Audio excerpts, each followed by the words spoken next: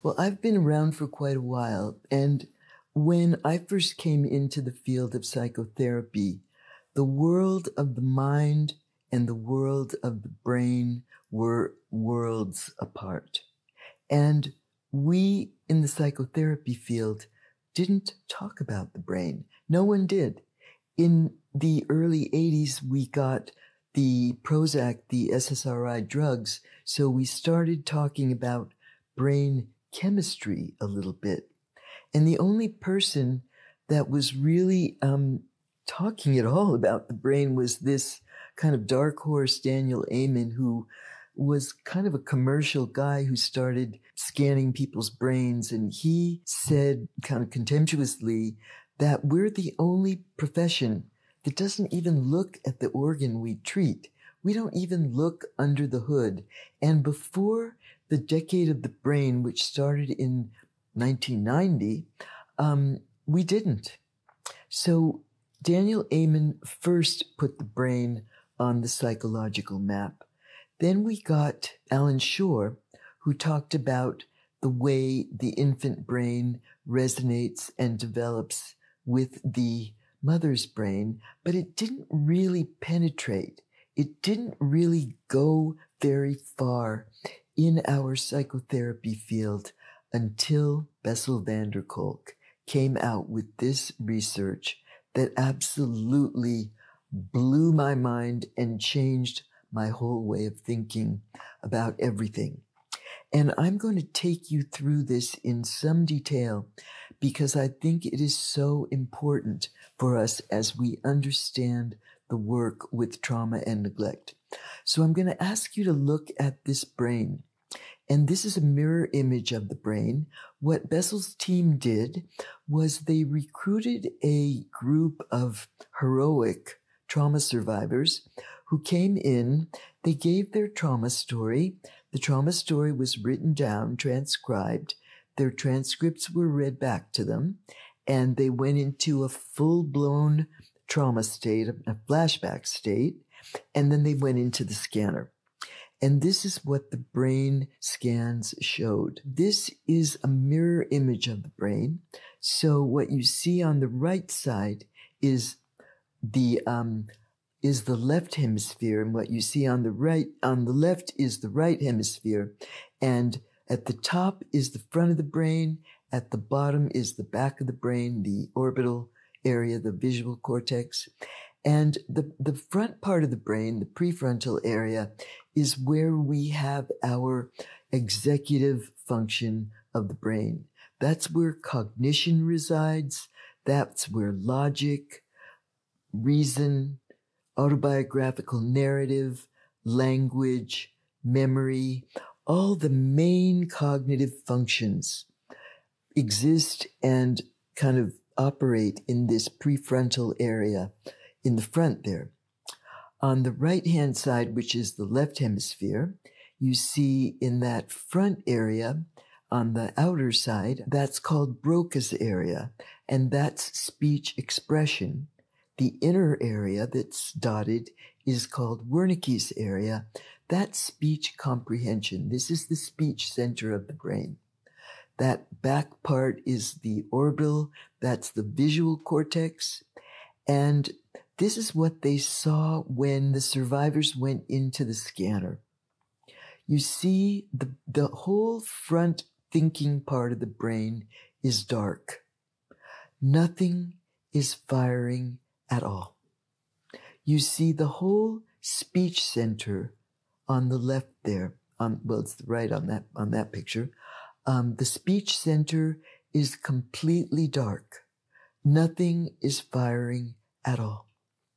You've got a little bit of activation in the orbital, the visual cortex. And what do you see that's all lit up? It's the right limbic area, which is the fight-flight response. This person is in speechless terror. They can't speak. They can't think. This person is running from a tiger. So you think about this infant whose mother has withdrawn or whose mother is gone in terror, can't think or speak or get away, there's no story there. There's simply this speechless terror which fills their whole little body. That is what happens in trauma. So what does that mean for talk therapy? How do we talk with somebody who's in that state? By definition, trauma is overwhelming experience. The stimulus is greater than what the organism can process and store and make sense out of and put language to in its customary ways, which is why trauma memory is so distorted, if it's even there. So that is what trauma means, and that's what's going on in the brain. This person is completely hyperaroused. They feel like they're going to burst with activation. And if they can't run like an infant can, they're just sort of filled with this energy. Where does it go? What happens? Well, then we began to learn something more. I'll never forget the experience of when I was at this conference in 2003, and there was a young medical student, a recently graduated young doctor, who presented this research, and she talked about this couple that was in a car accident. And it was one of those pile-up accidents where one car sort of crashes into another, like a domino effect. And people were getting trapped in their cars. So this couple got trapped in their car. And the husband went into high gear. He broke out the window on his side of the car, ran around the car, broke the window, pulled his wife out of the car, ran to the side of the road, and just in time before the car burst into flames, they were safe. And so up above on the first layer of brain scans, you see the husband's brain. And there's quite a bit of activation in different areas in his brain. And because he became really active in purposeful action. And there was agency, there was movement, there was, excitement, and there was success. So there was a lot going on in that man's brain and body. The wife, you see her brain below. And I remember when this slide was flashed on the screen, and I was in this room full of several hundred therapists like me, and we'd never seen anything like this.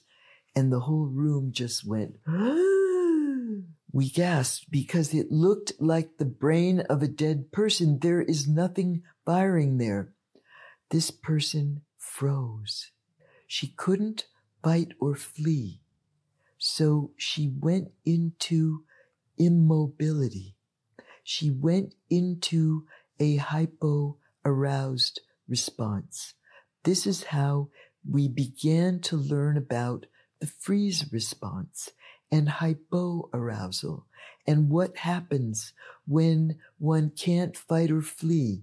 And what we know from the animal world is when a prey animal is cornered, trapped by a predator, and they feel like they're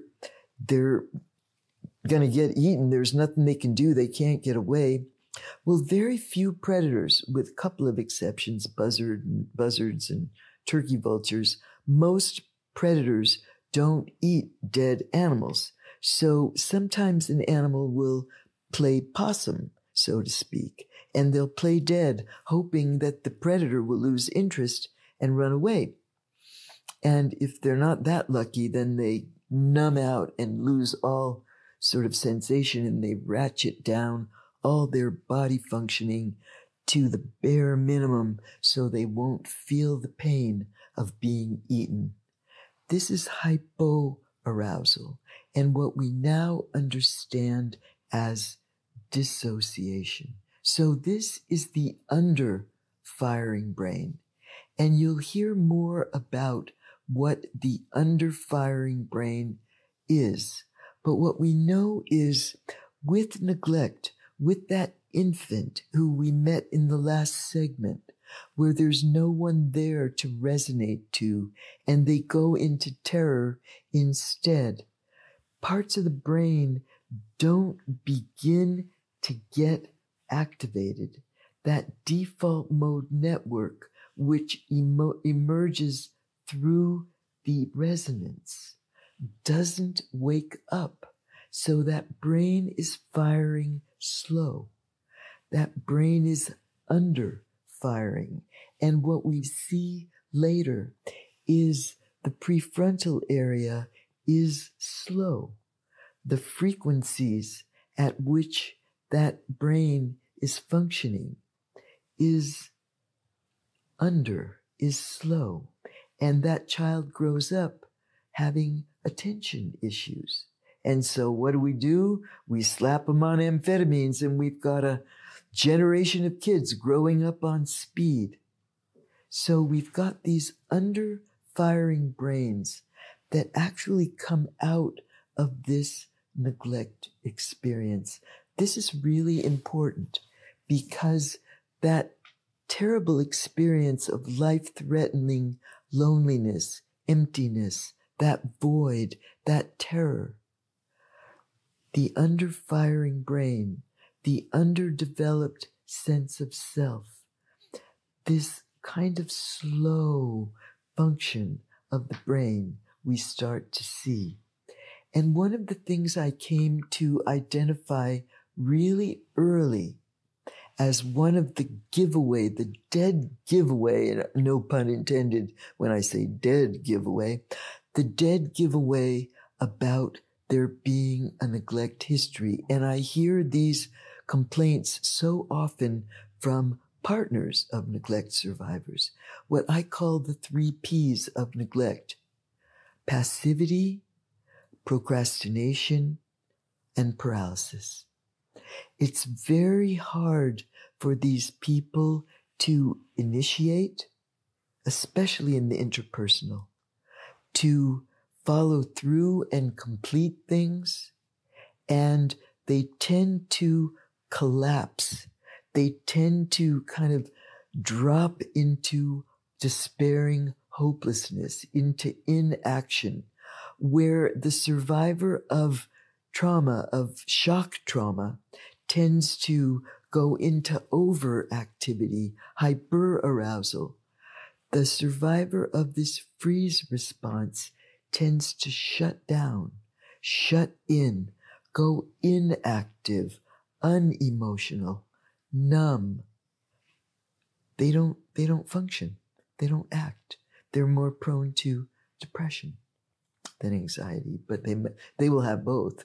So another thing, and this is another dead giveaway about neglect, and this is one of the things that I came to recognize as another signature marker. And this is what I will call the spoiler alert, but I won't tell you what it is yet. This is a really common refrain. They say, "I don't know what to do. There's nothing I can do. What do I do?" And they go into this pleading mode of helplessness, powerlessness, and they will often make their partners very crazy because they appear to be so helpless when their partner thinks, "You should know what to do. I don't want to have to tell you." And they truly feel, and there's a shrug that goes with it, "There's nothing I can do. What do I do?" And I learned to spot them a mile away when I heard those words like, there's an indicator. There's a marker, a signature. That person has this history. And when there's no connection, and we all know about this when we have a broken heart, when there's no connection, it feels like life loses its meaning. Nothing matters. There's nothing I can do. I have no impact. I make no difference. I don't matter. Nothing matters. Hopelessness, despair, ennui, depression, meaninglessness, suicide. These are all sequelae of this wide world of nothing, of nothingness. So, what I want you to really take away from this segment is nothing is not nothing.